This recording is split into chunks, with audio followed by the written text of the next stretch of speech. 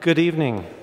I wanted to thank people for coming out tonight, but I do wish to acknowledge that we're meeting tonight on the ancestral, traditional, and unceded Indigenous territories of the Coast Salish people. I was on the BC-Yukon Kairos Rolling Justice bus last summer. We traveled from Vancouver to Fort St. John, and we were visiting activists and First Nation communities along the way. And what we were doing was we were asking a question about what are faith communities to do post Truth and Reconciliation Commission? What's up for us and where are we going? Just up on the screen, there's some logos there that you'll see, and the logos are of different organizations that have signed on to a letter from Amnesty International to Justin Trudeau, the Prime Minister, asking that the environmental certificates be removed from the Site C dam to stop it. And as I see those logos going by, I guess what we were hoping to do is let you know about how many people are actually supporting the cessation of activities up at Site C, but also so you might think about organizations whose names you don't see there and people that you might talk to about joining this important movement. And I want to acknowledge our partners tonight, of course, First Metropolitan United Church, where we are, Sierra Club, British Columbia, Raven Trust, and Kairos, Canada. And now I'd just like to take the opportunity to introduce the speakers tonight, and come on up, folks. Julian Napoleon is going to speak first. He's from the Danezak and Cree, from the Saulteaux First Nation in northeastern British Columbia. Napoleon grew up immersed in the subsistence practices of his family and community, hunting, fishing, foraging, and learning cultural protocols. Currently nearing the end of a biology degree in food and environment at the University of British Columbia, Napoleon also works at UBC Farm, raising pasture, laying hens, and annual vegetable crops. Thanks, Julian. He'll join us in just a second. So they're militarized. They're deploying these divide and conquer tactics. And why would anyone have to do this if they were doing the right thing? Is this what companies do? Is this what crown corporations do when they can have faith that they're doing the right thing for society? Next will be Ben Parfit. Ben's here. And Ben worked as an investigative journalist with numerous magazines, and previous to that as a reporter with the Vancouver Sun. He's a freelance writer and researcher, and you may have seen his work. He works in league with the BC Office of the Canadian Centre for Policy Alternatives. And Ben's an author and co-author of several books on forestry issues, and currently devotes a lot of time to energy and resource issues. Why this dam at this point in time?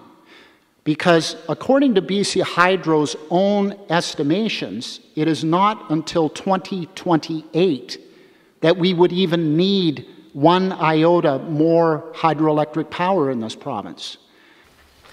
Next up, Anna Simeon. Come on around, you guys are hiding behind me. Anna's been on staff at Sierra Club BC for the past 10 years. She has a background in journalism, communications, and community organizing. She worked for 6 years with the UN International Tribunal for War Crimes as a legal translator and reviser. And Anna is now Sierra Club's campaigner for the Peace River. Thanks, Anna. As Julian pointed out, a militarized BC Hydro presence with an aggressive pursuit of the schedule, with complete contempt of the court challenges that are happening. Nothing matters. We'll build now and worry about damages later. That's what Christy Clark thinks. She told people at the Bill Bennett's funeral that she will get this beyond the point of no return. That means I don't care what the courts say. I don't care what the right or the wrong is. I want this dam. And then our last speaker is Susan Smitten, who's the Executive Director of the Raven Legal Defense Fund. She has an extensive career in journalism, filmmaking, and writing, plus event planning and public relations. Susan applied those skills in a film about Tetsumbini Fish Lake, saving that from the Taseko mine people. As also, Anna was involved in that campaign too. RAVEN is an acronym for Respecting Aboriginal Values and Environmental Needs, and we're based here in Victoria, but we are the only nonprofit charitable organization in Canada that raises legal defense funds for First Nations who enforce their rights and title to protect their traditional territories.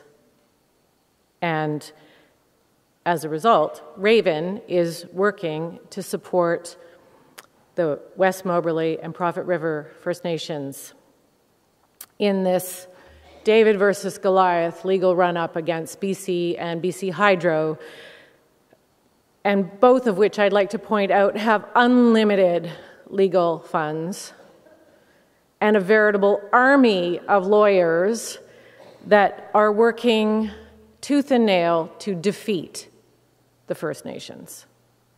So let's, thank you. Thank you. And I'm just going to turn things over to Julian, and then we'll be back in a little bit. Julian. Good evening, everyone. I just want to say a big thank you for having me come out here today. And again, just to acknowledge the Coast Salish people whose territory we're on this evening. Thanks for allowing us to be here. I'm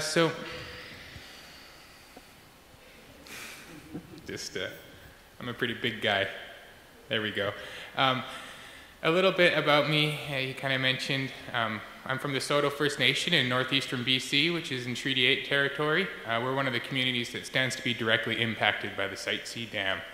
So I grew up out there, leading a pretty traditional lifestyle with my family, living off the land, hunting, fishing, gathering different wild foods, and being taught the values of my people, the Daneza people, of treating the land with the utmost respect and honor and protecting it because it supports and provides us with all that we need to survive and thrive.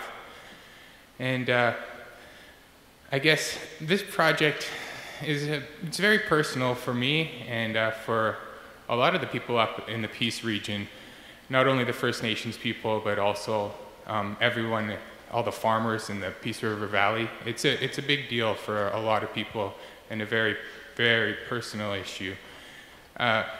You know, you think of the Peace region, and I mean, that's what it is. It's the Peace River region. It's defined by that river. And our traditional territory as the Daneza people are bounded. It's bounded by that watershed. So every waterway in the entirety of our territory flows into that river, the Peace River. And a lot of you probably know there's already 2 massive hydroelectric projects on that watershed, the WAC Bennett Dam and the Peace Arch Dam, which created, well, the first dam created the Williston Reservoir, which is just a massive, massive reservoir. The second dam created Dinosaur Lake. And what happened with those previous reservoirs, the inner bark layer of the trees, it's called the Cambrium layer, and when that's disturbed, it releases methylmercury into the water, and it bioaccumulates in the ecosystem. So now the fish in those reservoirs are no longer safe for us to consume. The oldest reservoir, the Williston Lake, the levels are so dangerously high in there that you can't really eat any of the fish at all. In Dinosaur Lake, the levels are slightly lower, but you can only eat maybe 1 serving a week, a pretty small amount. In the Peace River currently, there is some mercury content in the fish, but it's substantially lower than in the reservoirs, and we do eat it still. The fishing there is exceptional. I've been fishing in the Peace River my whole life with my family. But the reality of this new reservoir for us at the Saulteaux First Nation and also a neighboring reserve, the West Moberly First Nation, we're on Moberly Lake. The outflow of that is the Moberly River, and that flows into the Peace River just about 100 meters upstream of the proposed dam site. So it will directly impact the Moberly watershed that our reserves are located on. And right now, a lot of elders in our communities, they depend on a subsistence net fishery for their well-being in the springtime. It's a time of scarcity of a lot of wild foods, and people have been practicing the net fishery on that lake for thousands and thousands of years.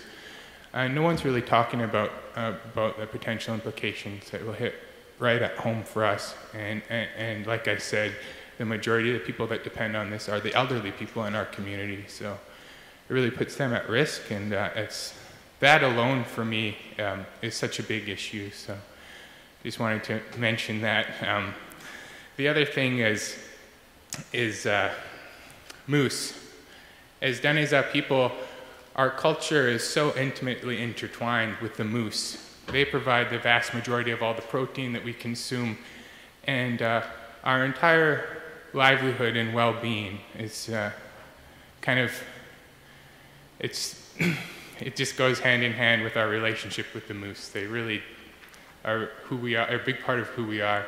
And the islands located throughout the Peace River in the flood zone are extremely well-used moose calving grounds. The cow moose swim to those islands to calve in the spring because they have safety from predators and from disturbance. And again, for us, with the importance we place and the respect we hold for the moose, to flood the calving grounds on those islands is just unthinkable. And then looking at the future, if this area is to get flooded, 10,000 hectares, the ground there is very, very unstable. Like when you walk around, you can notice it's just this loose till that gives way underfoot.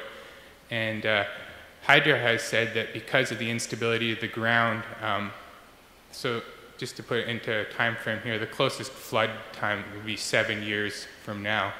And they're saying that due to the instability of the surrounding ground, no one will be able to access that area for an additional 30 years while it resettles.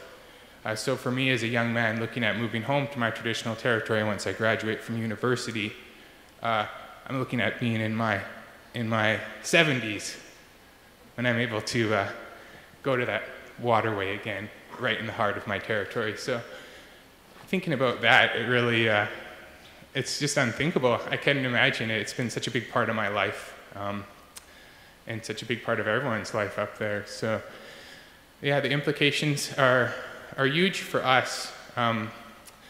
When you look at our oral history as an Indigenous people, the Daneza people, all of the stories that we have are all based in that valley. So we definitely had a territory that extended beyond that valley, but that valley is the epicenter of our oral history. So it's a very, very significant place. It's a very sacred place. We have numerous grave sites and countless sites of historical significance. Many of you might have heard of the Rocky Mountain Fort site, where the Treaty 8 Defenders of the Land had been set up with a culture camp in hopes that they might, well, they did successfully postpone the clearing of that land for upwards of 60 days. But that site was not only the location of the Rocky Mountain Fort, which is a very historically significant fort that marked the first point of contact between early fur traders and Indigenous people in the region, but archaeological evidence from that site has shown upwards of 8,000 years of continuous use by the Daneza people as a camp where we would render moose, elk, and buffalo tallow to make pemmican that we survived on over the winter months. So in terms of a historic site for us, it really goes back to time immemorial, and there's countless sites like that all along that waterway in the flood zone.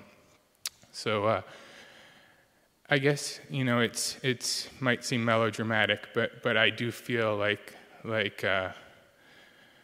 our culture and identity as people are so intimately tied to that valley, and not that we won't persist in the face of losing it, but we will lose a big part of who we are forever if we lose that valley. So that's kind of a perspective from myself as a Daneza person, but what I do as my job right now, I'm a farmer, and in school I study sustainable food systems and food security. And when you look at the Peace River Valley from a food security perspective, you cannot measure its value in dollars.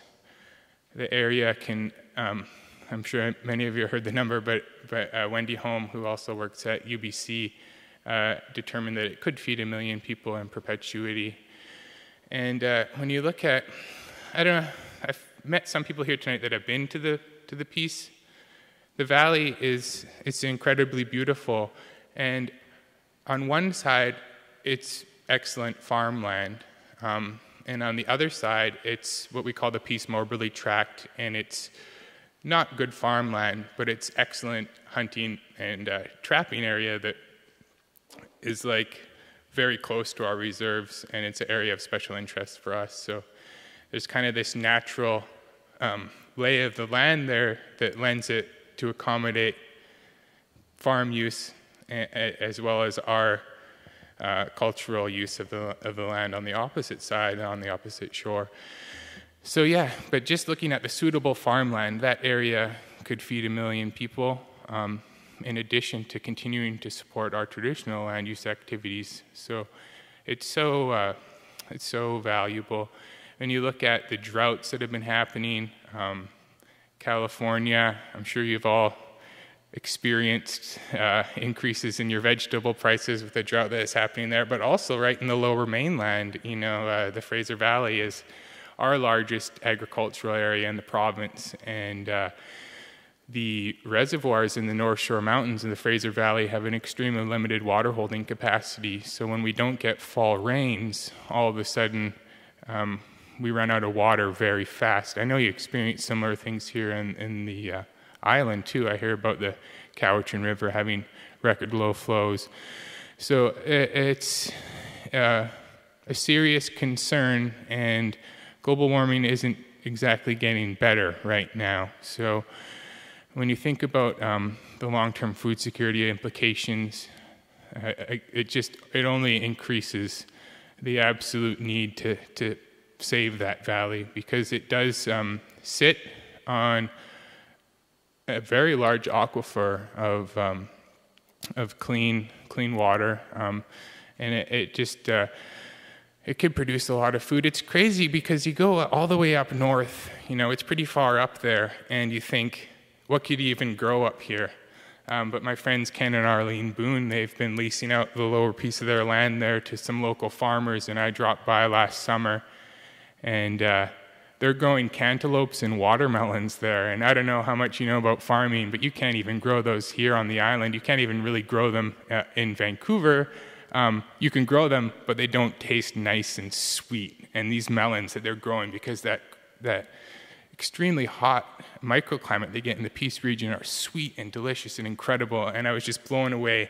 It's Class 1 farmland, which it's not just based on the quality of the soil, but it's based on the climate and the hydrology of the system. So it really is the highest quality you can get, and it's just crazy. Like for me, coming out of school, like if I could do whatever I wanted, I would probably just farm in the Peace Valley the rest of my life because it's that good of farmland. It's incredible. Yeah, on the south-facing slopes there, you even get like cactuses, which it's hard to put into context, but it's really far north, so it's crazy. Yeah, so there's that, another component of it, the food security issue, because going forward into the future, that's what's really important for all of us, is going to be food and water.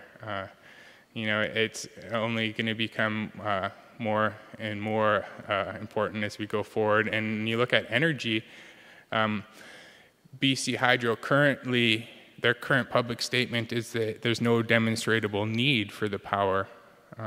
So that alone is such just an astounding statement to be going forward in the face of common sense for a project that has no demonstrable need.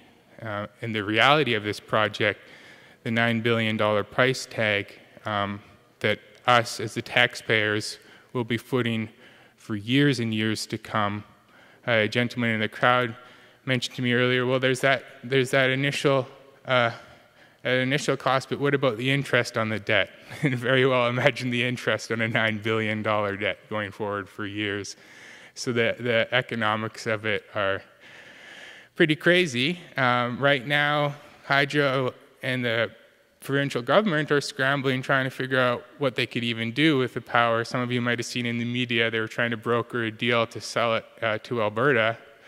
Alberta's not really interested in buying the power. And so the reality that we're looking at is, I'm just going to look at a note here, but having to sell it on the world market is a very likely scenario in the short term, until we do maybe develop a need for that power in the future. And that would mean, of course, if we're going to develop that need, it would mean that we're not pursuing any sort of more sustainable alternative energy, which that's where the future is. You know, we're all intelligent people, we're all capable people, and we should be leading the world innovating sustainable energy. So there's a fellow, Robert McCullough, who's an economist out of the States, and you know, looking at having to sell the energy on the world market. The reality of that is that delaying the project would actually save us money, and I was just blown away. He states here that if we could delay this project for 5 years, it would save us $1.2 billion. So to go forward with it, it doesn't make any sense. Like, there's no way that you could justify this project. There's no way that you could explain why it's worth doing. There's no angle. Like, if someone could give me one reason that you couldn't defend with common sense, then please do, because I haven't heard a single reason why yet, and I'm waiting to hear that. I don't know if any of you have, but I'd be interested to hear that argument if there is one. Yeah, so we were talking earlier about the removal from the agricultural land reserve. The agricultural land reserve was put in place to protect our valuable farmland into the future from development projects, and they had the largest single withdrawal from the agricultural land reserve since its inception to kind of green light this project a while back, and that was 9,180 acres that they removed. And that kind of flew under the radar. Like, I feel like I'm pretty entrenched in the agricultural community and the food security community and a lot of defenders of the ALR. And it's crazy how few people heard about this, because there wasn't really any public process or announcements regarding it. It's the way they're operating it. They just kind of made that happen. And so, yeah, their tactics around this project, I feel like, are kind of a dead giveaway, that they know how foolish it is, because they're operating in a very non-transparent way. We were up there last summer, and they announced that within 24 hours, they gave us a 24-hour notice to all the reserves in Treaty 8 that they were going to be cutting down the trees that had eagle's nests in them in the valley, the eagle nesting trees. Of course, the closest possible flood date at that time was 7 years in the future, and by all means, the eagles would be returning the next year, having to rebuild their nests. So we were trying to kind of scratching our heads, like, why would they give us 24 hours notice that they're going to come in and cut down all the eagles' nests in the whole valley? And the only thing we could reason is perhaps they were trying to gauge the response they would get from people, trying to test the waters, see if there's any activists that are going to do anything. So we couldn't really figure it out. That was our only logical reasoning. But what we did in response to that is we organized a community gathering on our friend Esther's property overlooking the dam site. We had community members, predominantly children and elders, gather to join in prayer and song overlooking the site where they were initiating the removal of the eagle's nest right at the landing where they're making way for the dam. There was a small group of us, maybe 40 people, joined there on that private property. And as we joined hands in prayer, a large truck drove up on the hydro landing below us and started videotaping us. 5 minutes later, a jet boat that looked pretty military-style jet boat came up and started whipping around in the water below us, and then they anchored, and again, they started videotaping us from the boat. 10 minutes later, they had a helicopter over top of us. So that the way that they're operating up there, it's kind of scary. Like, I would say that they're quite militarized. at that same time, they had placed a guard with a machine gun in front of the BC Hydro office in Fort St. John. I didn't know that's the way that Canadian Crown corporations behave, especially when you're dealing with a group of predominantly elderly and children, local residents that are just trying to say goodbye to the eagle's nest. Yeah, so that's something they've been doing. The other thing they've been doing is they've been deploying these kind of community division tactics that you hear about or think of taking place more in the global south, and you don't really think happen here, but it's very well happening here. And so this peaceful camp that was set up by community members, they were on the front line of the clearing that BC Hydro is doing at the dam landing. And what they did was they looked for Indigenous community members from our local reserves that had been living off reserve for a long time and working in the oil and gas industry. And they recruited those people and hired them on as the security on the front line to stand against their own community members who were there in the camp. So that's another one of the tactics. So they're militarized. They're deploying these divide and conquer tactics. And why would anyone have to do this if they were doing the right thing? Is this what companies do? Is this what crown corporations do when they can have faith that they're doing the right thing for society? I don't know. I don't think so. It seems like they're giving themselves away when they do stuff like that. A lot of you are probably aware that this project was made exempt from the review of the BC Utilities Commission, which is the regulatory board that's put in place to review energy projects to make sure that they make sense for us as citizens of British Columbia, economically and socially. This project had been previously rejected by the BC Utilities Commission because it doesn't make any sense at all. And now it's going forward with an exemption because I could guarantee you that if it went through that review process today, it would be rejected again. So there's many factors at play here. It's a very multifaceted issue, and there's so much at stake.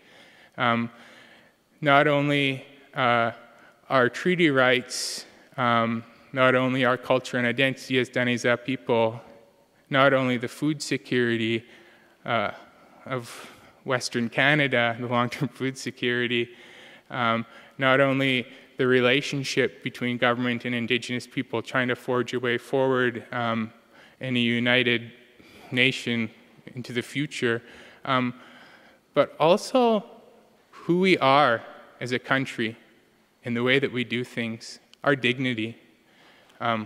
So yeah, that's just where I want to leave things in terms of my presentation this evening. I don't really have too much more than that to say, but I just want to really thank all of you for coming out here this evening. I don't know where you all stand in this matter, but the fact that you're here and you want to learn more is a really encouraging sign to me, and I'm really touched to see all of you out here tonight. It's really encouraging, so thank you all so much for coming out.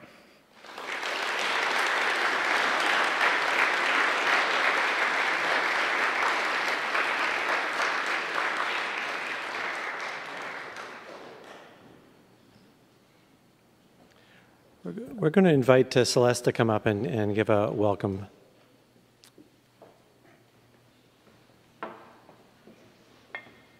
Hi, my Indian name is Celeste. I'm a member of the Cowichan tribes,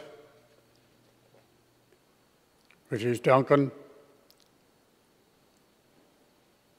First of all, to explain the Coast Salish territory, it starts from Comox all the way down the east side of the island, down the States. We have many relatives down there. There was no border then. That's still our tribal group. They belong to us, of the Coast Salish. So I want to welcome a brother here from on the mainland to the Coast Salish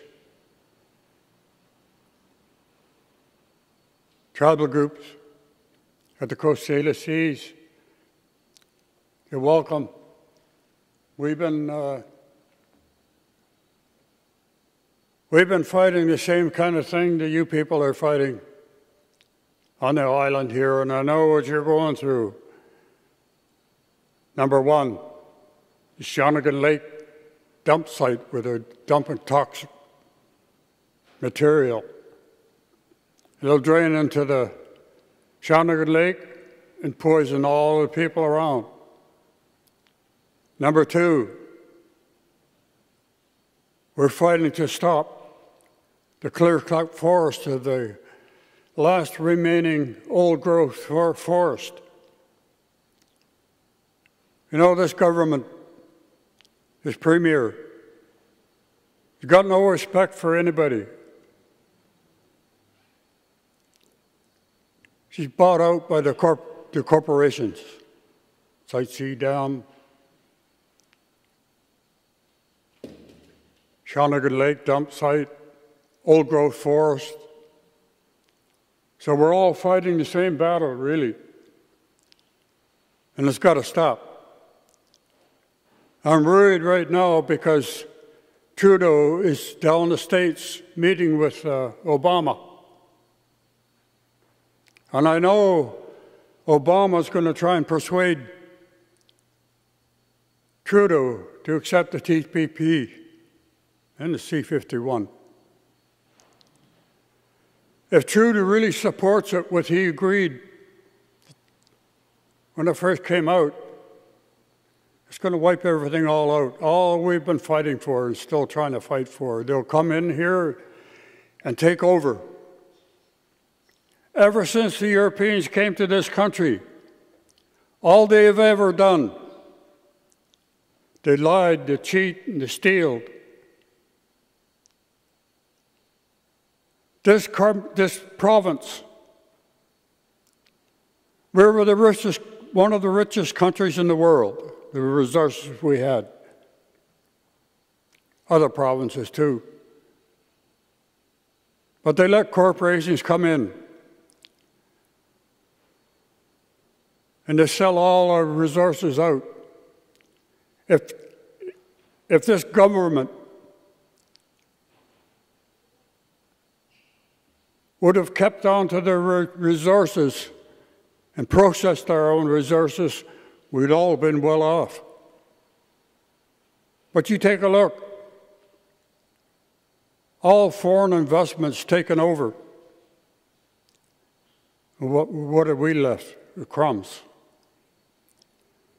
So I know what you're going through because we're all fighting the same kind of battle, different places. A couple of weeks ago, I was in Shawnigan, big protest. The whole Shawnigan village turned out to try and stop those people from poisoning the water. 2-3 weeks ago, Lilu Island people were down here, had a meeting talking about what they were doing up there. Same thing. So again, we stand together and try and fight all the corruption. So I want to thank you for being here, and I hope you take that message to your people. We're all fighting the same battle. We've been doing that since the 1400s. So hi, Sam.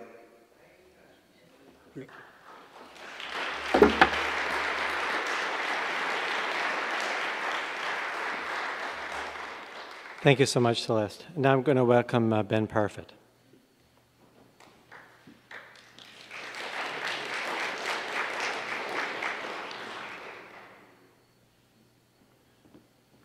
Well, first off, I just want to say I'm so grateful to see so many people out tonight in the face of such inclement weather. It's really great to see you all here. And secondly, I just wanted to give a sincere thanks to Julian for giving us such a heartfelt and detailed presentation. It's really great that we have someone here tonight that can speak to the values of the land because he's been on that land and seen what is there and what is at stake. I think for many people that are dealing with this issue, it's a rather hard thing to deal with because it is a land that is a long ways away. And for many people that live in British Columbia, the vast majority of us, north is a place called Whistler, right? It's not a place that most of us ever really consider. We live in a very, very large province, and most people living in Victoria and Vancouver don't travel very far north of the cities that they live in. So consequently, we don't really appreciate what is at stake. So again, having Julian here to talk to us about that, I think is really, really important. So I want to talk a little bit about one narrow but I think very important aspect of the Site C story.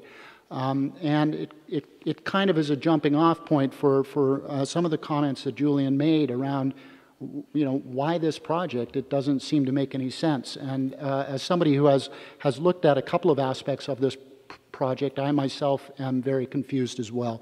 So I want to just start off by giving people that may not have been up to the region just a little bit of a sense of what we're talking about. So this first picture here is a picture, it's a rather incongruous image. This is actually a picture of the Williston Reservoir, which is one of the largest artificial lakes in North America. It's one of the largest water bodies. It is the largest freshwater body in British Columbia. And the Williston Reservoir was created over half a century ago by the building of the W.A.C. Bennett Dam, named after W.A.C. Bennett, former premier. And it is a dam that is massive in size. It was one of the largest earth-filled dams in the world when it was built back in the day. And it has impounded a huge amount of water. And most of us probably don't think much about where the light comes from when we routinely turn on our lights in our homes, but about a quarter of all of the light and electricity that all of us in this room and others in the province benefit from has its origins in the Peace River region and the building of this first dam, and this dam, which is a short distance downstream of the W.A.C. Bennett Dam. This is the Peace Canyon Dam. You may notice on the stage here a couple of pictures, which I'm going to talk about in just a second.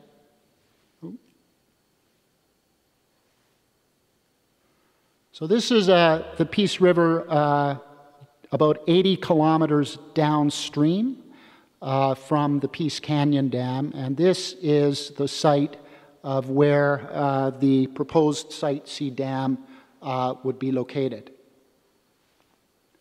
And this roughly is what that same site looks like today. Now, because this place is so far away, out of sight, out of mind, it has been very easy up to this point in time for Premier Clark to do what she has promised she is going to do, which is to take this project, in her words, past the point of no return. That's what she wants to do, and I think when she says that she wants to bring it past the point of no return, she's probably thinking about getting it to that point by about a year from this May, and that would be when the next provincial election is. But that is her stated goal, which is to take the project past the point of no return. At the same time that the construction activity that has resulted in all of this land clearing has been taking place, something else has been taking place that nobody's talking about. And that is the building of new hydroelectric transmission lines in proximity to where the Site C dam would be. And that's what I want to talk to you a little bit about tonight. Why this dam at this point in time? Because according to BC Hydro's own estimations, it is not until 2028 that we would even need 1 iota more hydroelectric power in this province. The only reason that it would possibly be needed is if there was new industrial usage for that power. And that is what this transmission line here is all about. It's called the Dawson Creek Chetwynd Area Transmission Line, or DCAT. And you and I, and everyone else in this province, is now on the hook for that project to the tune of $310 million. And nobody is talking about that project.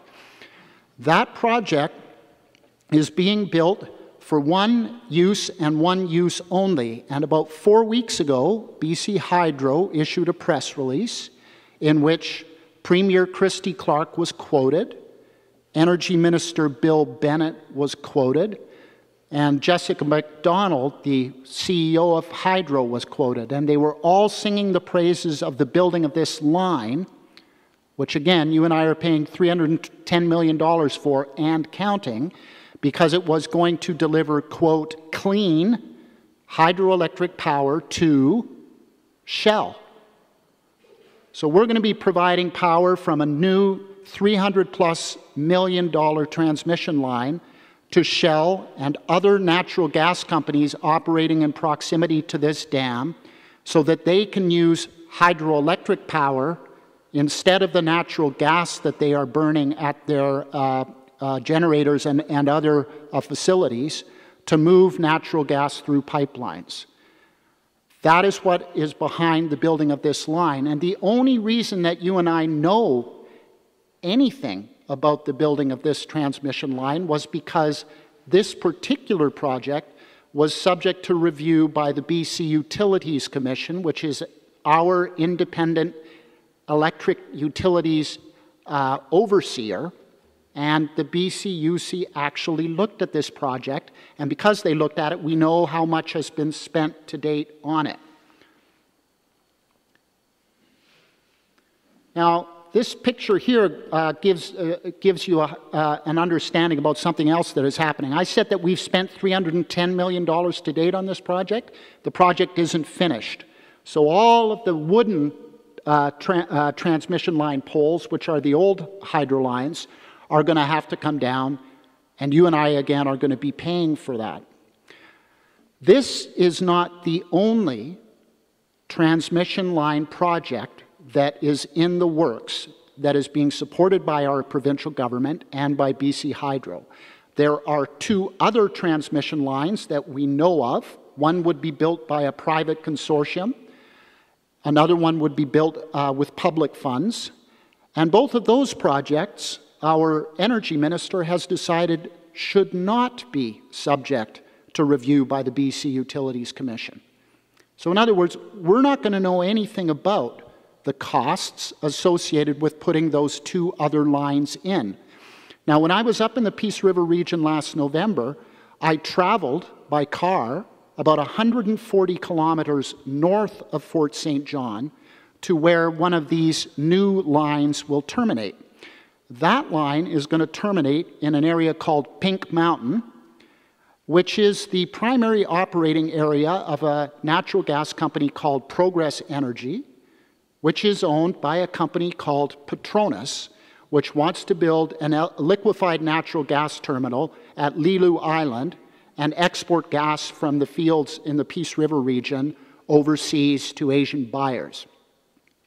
That line may cost us $500 million, but we're not going to know, because our provincial government has said that that project and one other new transmission line project will be exempt from review. What we do know is that both of those projects are going to be built to supply, quote-unquote, clean hydroelectricity to the natural gas industry, so that the natural gas industry can use massive amounts of water to pump underground to release natural gas from below ground, and one day perhaps pipe it to Prince Rupert for export.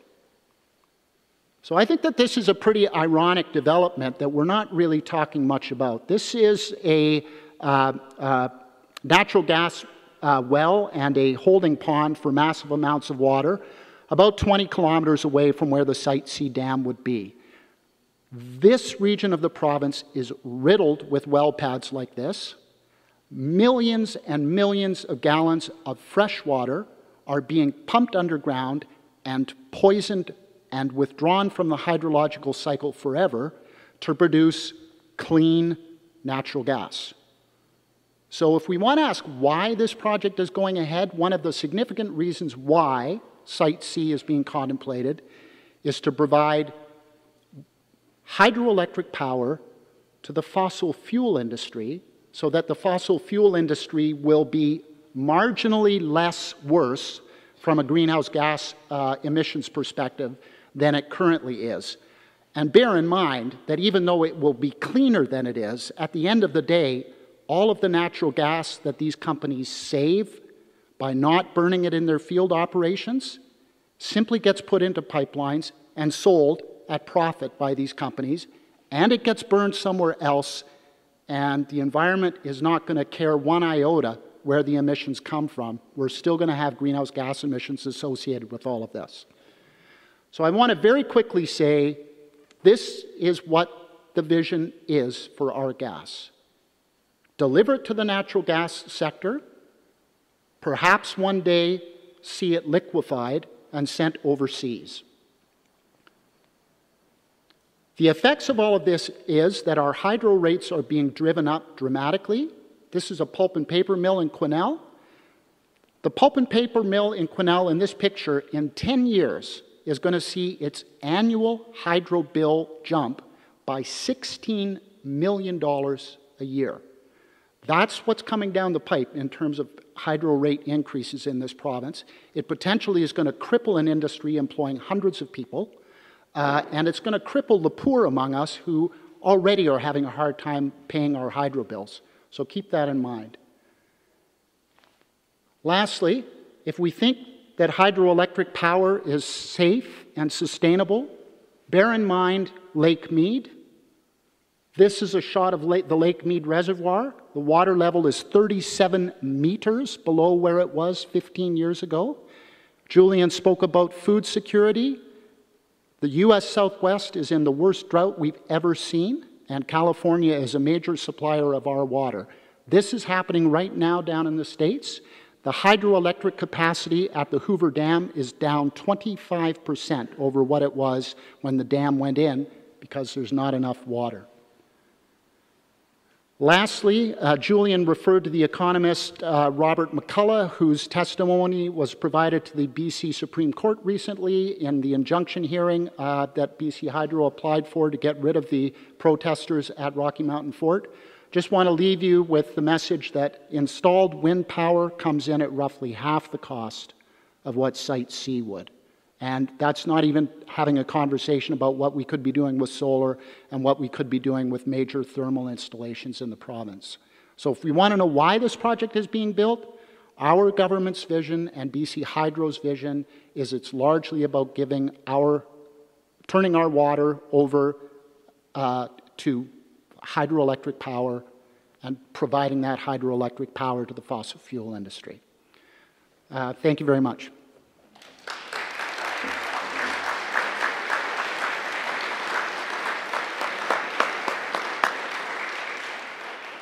Wow, lots to think about. Thanks, Ben.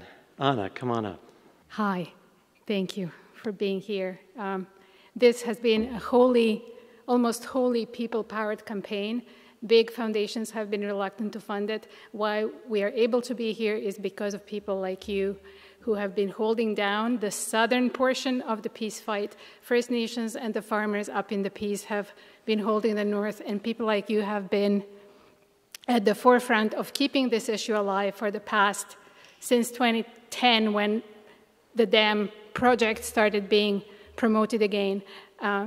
So thank you, and the honorable exceptions among the foundations are the Yellowstone to Yukon initiative, which has funded us, and the Patagonia, so I wish to start by thanking them as well. This is not the Peace. What you're seeing here is a river practically in our backyard across the strait down in the United States. It's the Elwha River. And just a few weeks ago, the Seattle Times told the dramatic story of how this river came back to life. The hum of the generators was replaced by the river singing in full voice, shrugging off a century of confinement like it never happened. Nature's resurgence is visible everywhere. That's because In the past 2 years, the Washington State and the Army Corps of Engineers have taken down 2 dams on the Elwha, one at the very estuary at Port Angeles and one up in the watershed. Within weeks, salmon and trout were back, moose, elk, eagles. The whole ecosystem began to regenerate. Why they took it down was partly because the tribes were clamoring for it, but mostly because the United States, the first dam builders in the world at this scale, are finding that dams don't pay, and they don't pay their way, and they have to be maintained. Beyond 70, 80 years, they are not cost effective. So for every kilowatt that Site C is purported to provide us, the United States to date has taken down a whole dam. So this Elwha story is a real Hollywood tearjerker. You can't help cheering. It was portrayed in the Damnation movie, and there is a video of it, of the creatures coming back, and you can't help but tearing up when you watch the video. And even though you know people paid for it twice, first for it to be built and then for it to be taken down, you cheer and you think, okay, the good people won and Mother Earth has given us a second chance. Well, if we lose this, if this goes in, we will not get a second chance with the peace. This will be lost forever. And this, is 60 meters high earthen construction, losing 100 kilometers of river valley bottom, and for each kilometer we flood, we are paying $100 million at the BC Hydro account. We are sacrificing this, or BC Hydro wants us to sacrifice this, which is an absolute food oasis in the middle of the boreal forest. And it's been really hard. It's quite counterintuitive when you know that the boreal forest, that it actually grows this kind of food. That's the valley from floor to ceiling. So when you see at the bottom where the farms and market gardens are, it's about 2 degrees more than up on the top. And even up on the top, which is the level where Fort St. John is, in the summer it's about 40 degrees. And because the valley goes east to west and is one of the very few valleys that we have in the Rockies that goes that direction, it has the sun in June from about 3:30 in the morning until about 11 at night. So the long daylight, it's a convergence of many blessings. It's something absolutely unique that doesn't exist anywhere else. The convergence of the long daylight, the alluvial soil that took thousands of years to build, and the microclimate makes this land, relatively restricted in size, able to produce fruits and vegetables to meet the nutritional requirements of 1 million people. That's 1/4 of the BC population. 1/4 of the BC population. And Richard Bullock, the former chair of the Agricultural Land Reserve, calls this a sin against humanity, and I think he's being polite. It's criminal activity. Knowing what we know about climate change. So Julian spoke a little bit about the impacts on the culture of the First Nations and the peace, the Saulteaux, the Halfway River, the West Moberly, the Prophet River. There is a number of nations who participate in the Treaty 8 tribal group, and that picture was taken with permission at the Paddle for the Peace the year before last. Last year we had about 1,000 people attending this event in July that has been going on for about 10 years for the protection of the peace, and they welcomed us settlers and showed their cultural wealth, which is all connected to the land. So what they stand to lose is, what we stand to lose is heartbreaking. What they stand to lose is quite unmeasurable by any measure. Next one, please.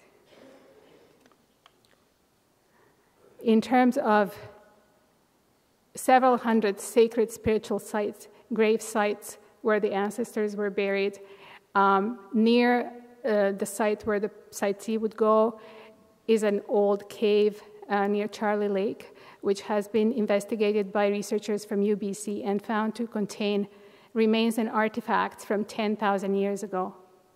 That's how long Treaty 8 nations were present in unbroken succession. And how they know it was 10,000 years ago, because it has a kind of caribou that has since gone extinct. So the two kinds of caribou coexist in these archaeological layers. And there is other archaeological sites that particular one would not be flooded. There is others that would be flooded. So words fail you at such destruction. This is Chief Rowland in front of the legislature. Chief Rowland, the West Moberly First Nation, showcasing one of the contaminated bull trouts from the Wacky Bennett, as Julian mentioned. So bull trout is the northern version of our salmon. That's the staple that sustains the people. And he is, in his right hand, he's also holding a Hershey's Kiss. That's how much a healthy adult is allowed to consume of this bull trout contaminated by the Wacky Bennett. So the Wacky Bennett contaminated the upper piece because bull trout migrate and it bioaccumulates in the tissues. So the upper piece is no longer able to be fished. Now, if Site C goes in, the other half of the Peace watershed will be practically close to native fishing. Next one. And here you see Chief Rowland also in front of one of those calving islands that Julian mentioned. So when we were there, we went out in the boat last summer with one of the local people there, and we actually saw, we didn't see moose, but we saw elk calves and deer calves. And all those, you see how friable how sedimented this rock is. So that's what the banks are made of. So that's why the flood zone has to be doubled in terms of loss of acreage because of the sloughing into the water of these riverbanks. All those rocks are pockmarked with hundreds and thousands even of cliff swallow nests. It's beautiful. Next one. And so this is the other half of the Indian and Cowboy Alliance, as Chief Rowland says. That's Ken and Arlene Boone, the third-generation farmers who are farming this land right there on Bear Flats, right next to the river. And they have been really heart, soul, pocketbook, and body in this fight, most recently at the Rocky Mountain Fort. They really came there.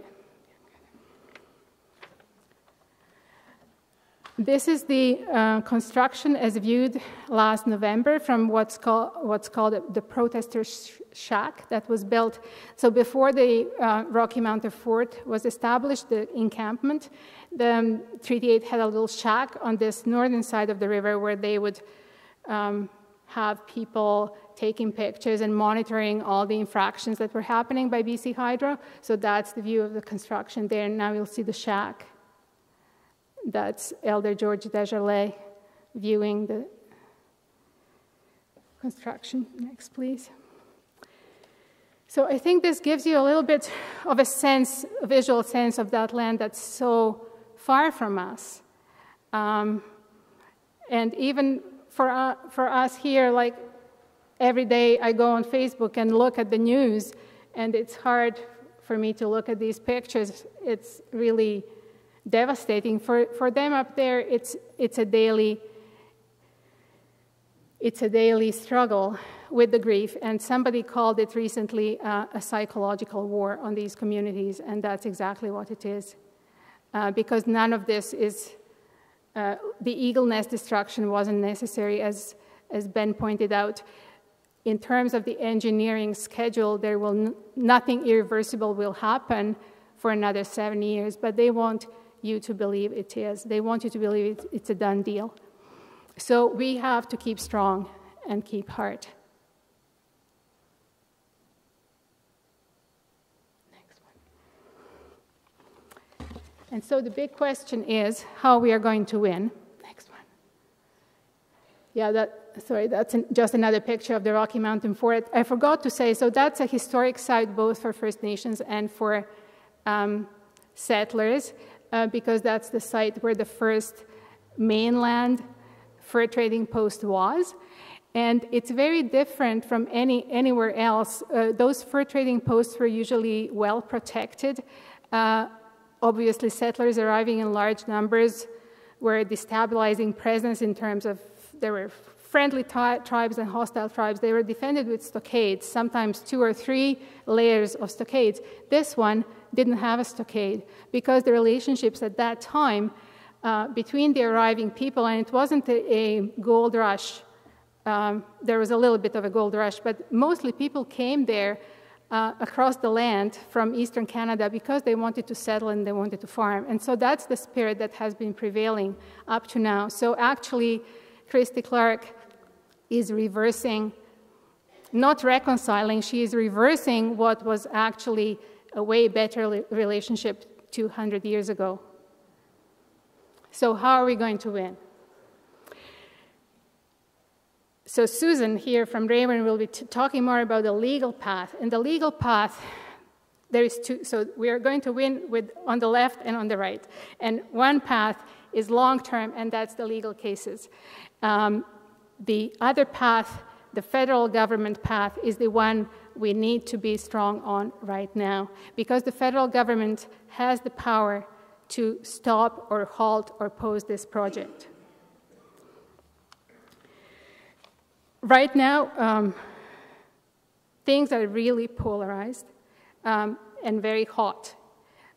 On the one hand, the opposition, just in the last few months, since August, September, has gained so much ground with the unions coming out, BC-GU, QP, Local 21, with the NDP and Greens in the legislature saying no to Site C and John Horgan making it a part of the platform, with all the mayors and councillors in this province saying, no, you can't build this, it has to go through the regulatory pathway.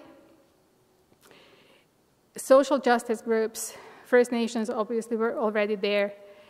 Only in the past weeks, I had emails about this initiative and that initiative not connected to what the main groups and nations were doing, but just people in their communities kind of waking up to this dam and saying, we have to do something. So that's the sign we have turned the tide. We have been fighting this ideology of big dams. It's been really hard not to crack in BC because we all have been brought up for 2-3 generations now on this heritage dam stuff. And so we kind of have the mindset that we believe it's a good thing. So it has been hard to get to the point where people are saying, okay, at the really grassroots level, and that's happening now, and we have to capitalize on that. But at the same time as this is going on, with all this opposition gaining momentum, BC Hydro and Christy Clark are getting really aggressive with, as Julian pointed out, a militarized BC Hydro presence, with an aggressive pursuit of the schedule, with complete contempt of the court challenges that are happening. Nothing matters. We'll build now and worry about damages later. That's what Christy Clark thinks. She told people at the Bill Bennett's funeral that she will get this beyond the point of no return. That means I don't care what the courts say. I don't care what the right or the wrong is. I want this dam. Her story about why the dam is necessary has changed almost weekly, or it feels like that. Sometimes it was about providing power to households. Then we realized, well, no, there is no need for power for households because our households are actually using less power. We are good at saving power here. Then it was going to be sold to California. Well, it doesn't meet the standards for clean energy. Then it was going to go to LNG. Guess what? We hit some roadblocks there, eh?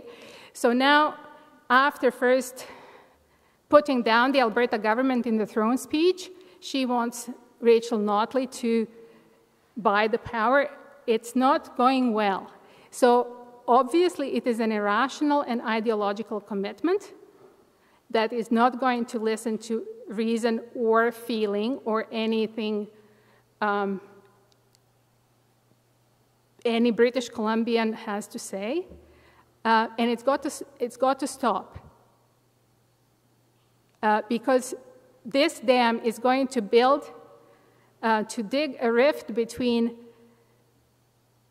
settlers and First Nations that we will be trying to repair 3 generations down the line.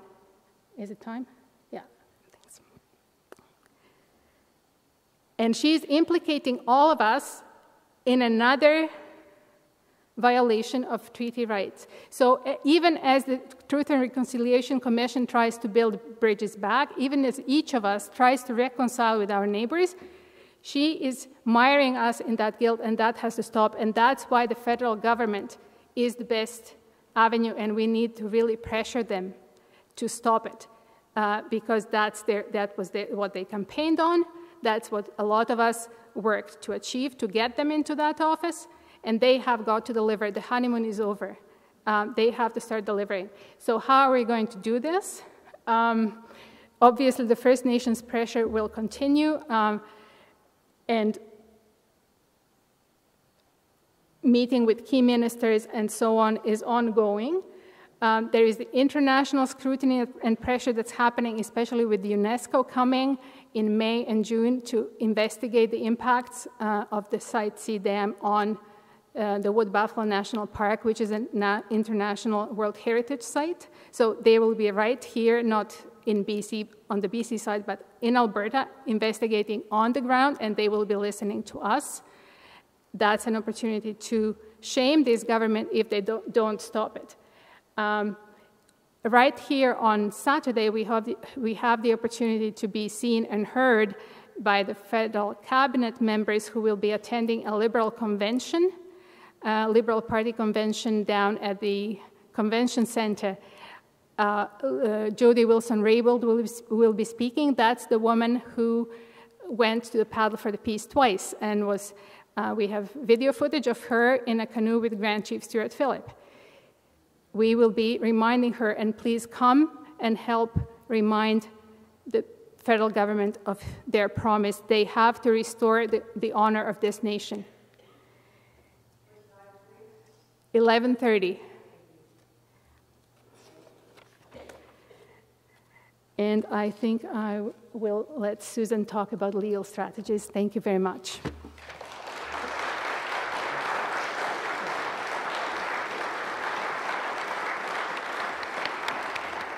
Thank you, Anna. Susan.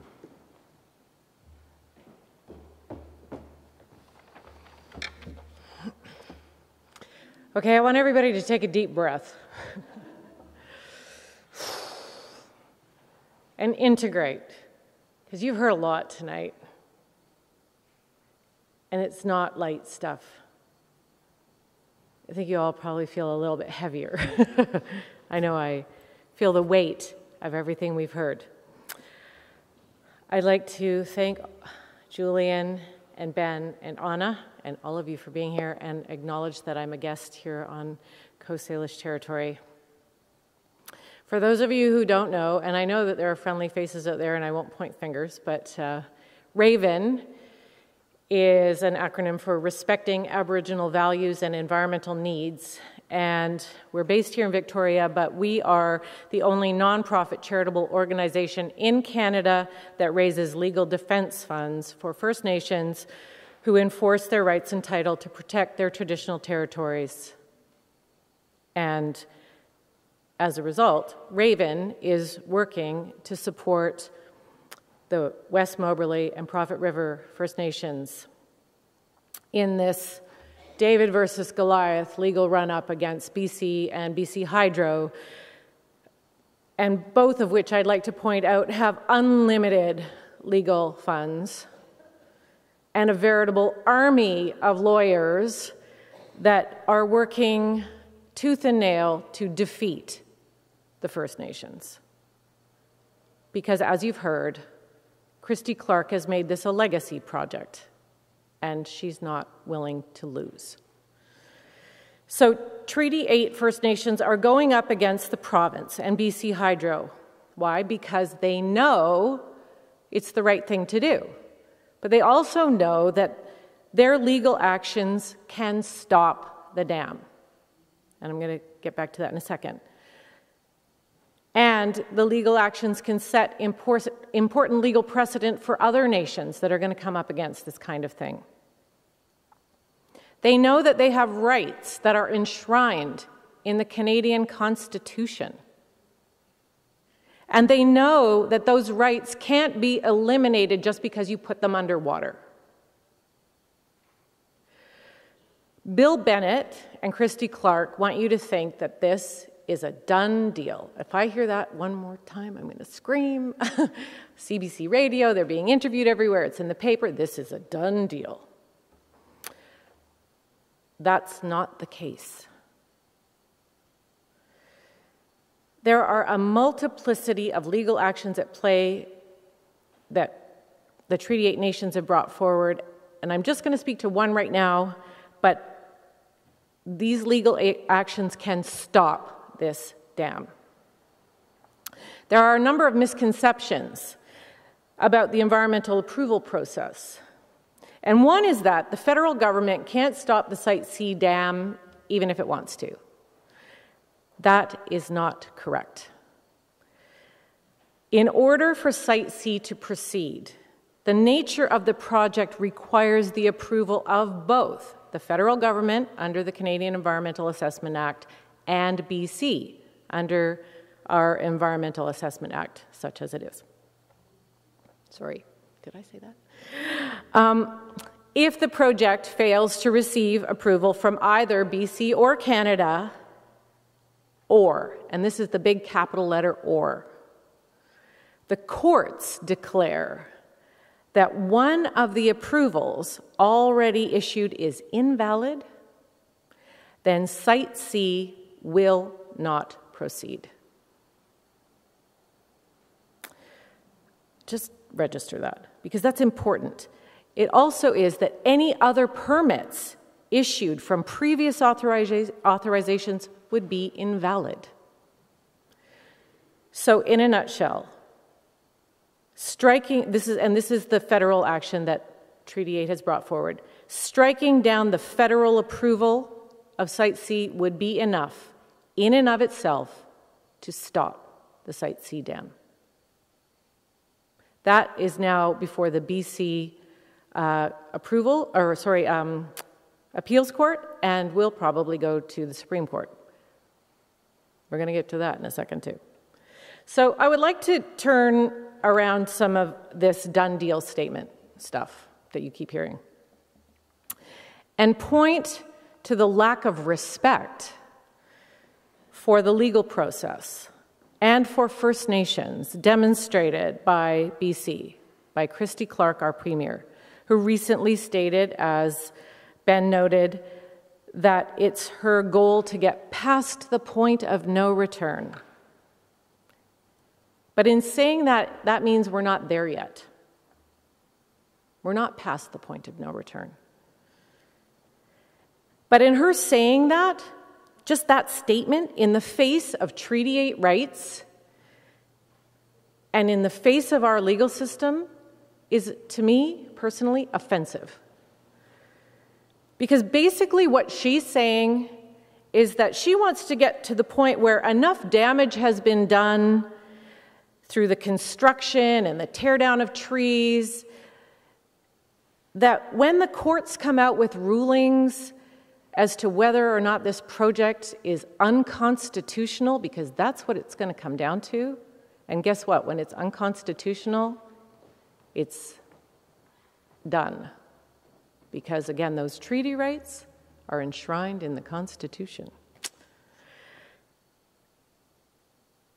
Her position is moot, right? So Christy is saying, courts, Constitution, First Nations rights, be damned.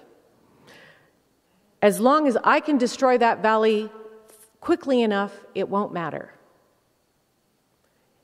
And I just can't stand for that personally, and that's not what Raven stands for. That is not justice. Raven is all about access to justice. That's our mandate. That's what we're here for. And as I said at the outset, BC and BC Hydro have deep pockets. It's going to cost several $100,000 to see these multiple legal actions through the courts, most likely to the Supreme Court. And I was asked to point out, I had a little conversation earlier, that part of the reason for that is that governments in moving forward have adopted tactics of delay and outspend. They bring motion after motion after motion, and they all cost money. And I got a call a while ago from a disgruntled person who heard about our campaigns and said, they challenged the campaign and said, well, why should I have to pay for First Nations to go to court and protect it? And I stopped. And I said, well, you don't have to, actually. It's entirely voluntary. But guess what? You do have to pay, regardless of where you sit on this issue, for BC and Canada to drag their heels through the courts and spend millions upon millions of taxpayer dollars. Because that's what they're doing. They're spending your money. So I just thought I'd point that out to you. So I'm taking it that you're here because you care. Put up your hand if you care. All right, good. That's good. You might have even joined a Facebook page or liked something or joined a newsletter, but I'm now here to ask you to act. I'm asking you to put that care into action.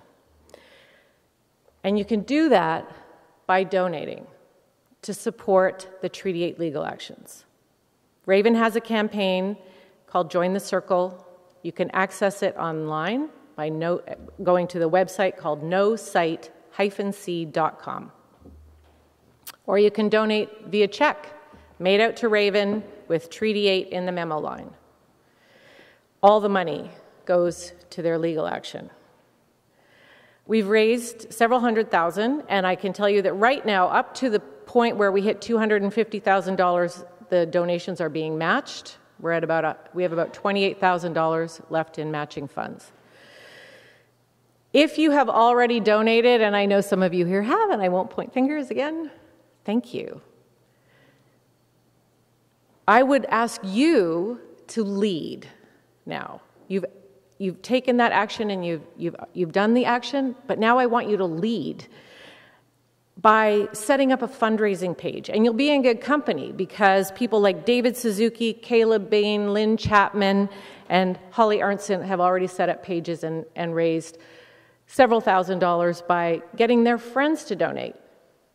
And that is super easy. You go to the nosite-c.com website, click on Become a Fundraiser, and it walks you through it. And if you feel a little uncomfortable, you can call our office and somebody will talk you through it. But I will say that in this last minute that I have here, it's the one act of reconciliation we can all do. Put our money where our mouth is. Stand shoulder to shoulder with the Treaty 8 First Nations. Join the circle. Stop the damage. Thank you.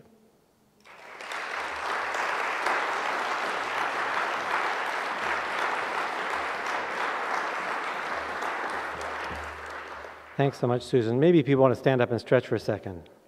Stand up.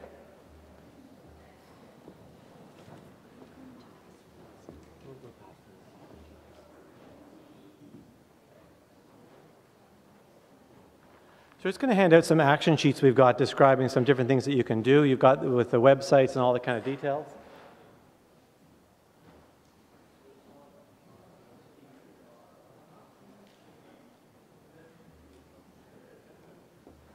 And Anna, can you put up those slides for me, please? So we wanted to talk just a brief bit more and then get some questions and answers. And I just, up on the slide, you'll see some of the key messages from tonight. And we'll take a look at those. One of the things that I wanted to mention, though, on having made this trip up north and about reconciliation, that sort of thing, it hasn't been mentioned tonight so far, has been the work of Amnesty International. One of the people on the bus with us was the Amnesty International staff person, and I kind of wondered when I first met Don Wright, I thought, what exactly, or what would bring you on this bus, and why would you be involved with us? And the point of the thing was that Amnesty International, you folks know, is all about political prisoners in other countries and the kind of trouble that that we see in other places. And I thought, why would Amnesty International be involved in Site C exactly? Well, they're involved for two reasons. One is the concern about honoring treaties and the notion of free, prior, and informed consent. This is all happening on First Nations land, and Canada has joined in with the United Nations Declaration on the Rights of Indigenous Peoples, and one of the key things there is that people in the Indigenous people have land rights, and we need to be respecting those. The second issue is the murdered and missing Indigenous women and children. With extractive industries, what we get is when you have large camps of men working in transient positions and temporary stays, there becomes a big sex industry around that. That happens. Everybody knows about that in Fort McMurray. Well, it's also going on in northern British Columbia, in Fort St. James and Fort St. John. You have, as I say, this transient workforce. The men are generally getting high wages. There's a big gap. Women are lowly paid. This sets things up for risk of violence. And of course, Indigenous women are the people who are most at risk for violence. And we've got a lot of trouble. People have heard about the Highway of Tears, and we stopped on the bus there and remembered the women who've been killed on the Highway of Tears. But I'm not sure people understand that Indigenous women and children are being killed and disappearing across the province. 14 women have gone missing from Fort St. John thus far. So Amnesty International is saying, wait a minute, you're going to build a dam, you're going to bring in more temporary workers, more people from away camps. I think the camp that's being built now will house 2,000, something, just over 2,000 men. The concern is that by doing that and bringing that in, we should be, if we're going to do this, we ought to be preparing for the social dislocation and damage that will be done, protect the people there. And the difficulty is, when you look at the documents, there's not a word about any of that. So it's an important thing for us to be thinking about when we talk about Site C and that sort of thing. Thanks everybody tonight for coming. Thank you for the work. You can donate to Raven on the way out. Grab a button if you like. Talk to your friends. There's new events coming up. And if you want more action sheets, there's some here. Thanks to the volunteers who helped us tonight. And thanks to Anna and Julian on the sound and on the AV system. And thanks again to our speakers tonight so much.